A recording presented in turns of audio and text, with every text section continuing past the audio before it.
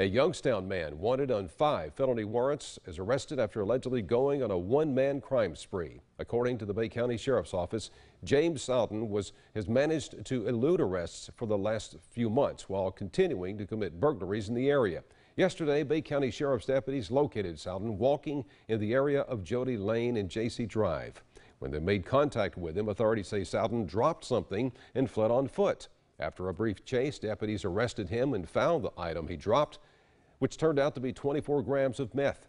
Investigators later interviewed Sowden, and they were able to identify several residences that he had burglarized and recovered property he had stolen. He's facing a number of charges, including 9 burglary charges and more. To check out the list of charges, head to mypanhandle.com.